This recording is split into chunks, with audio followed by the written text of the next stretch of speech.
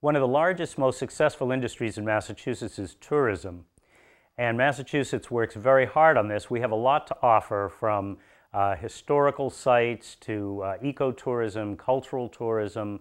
And in order to promote ourselves effectively in the region, nationally, and even internationally, Massachusetts has organized the communities of the Commonwealth into regional tourism councils.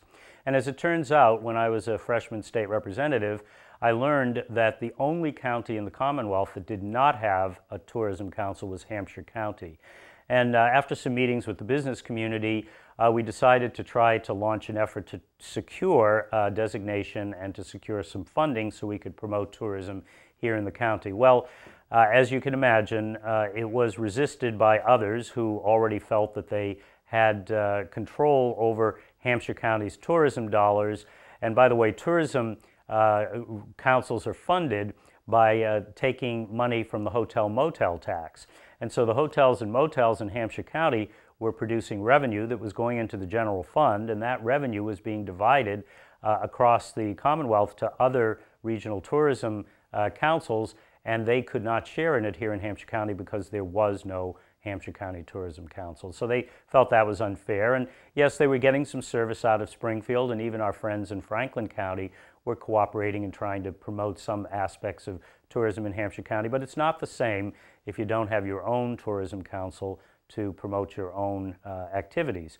And so we worked for a number of years unsuccessfully to secure a council here because, of course, there was resistance, because it would take the dollars that were going to other councils and redeploy them into Hampshire County. Well, we let that effort go after a while because we weren't getting anywhere, and about a decade later we tried again. And a few years after that we gave up again because we weren't getting anywhere, and then we tried yet again a third time. But in this case, the fourth time was the charm.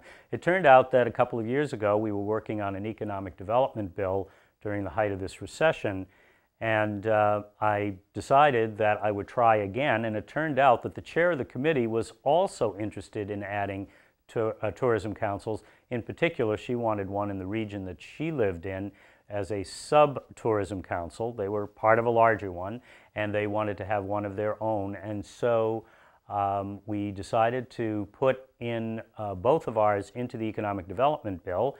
And sure enough, that bill made it to the governor's desk. It was signed into law, and now finally we have a Hampshire Tourism Council.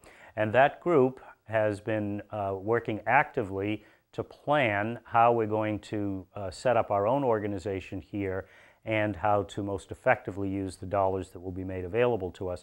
They received a small grant in the first year of, I think, about $20,000.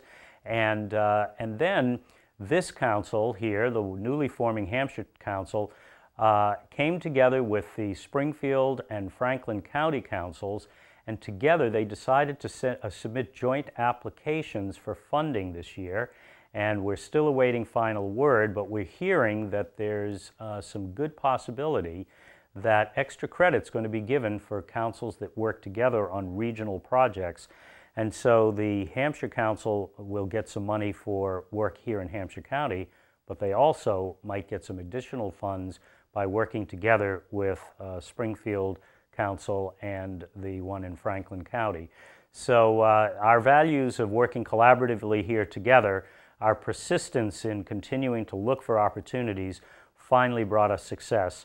And Hampshire County now has the opportunity to promote its own venues, its own cultural tourism, its own ecotourism, and hopefully help improve the profile. We're known for our colleges and universities, but we have so much more to offer, and this Tourism Council is going to provide the opportunity to help people get to know a lot more about reasons why folks should visit here in Hampshire County.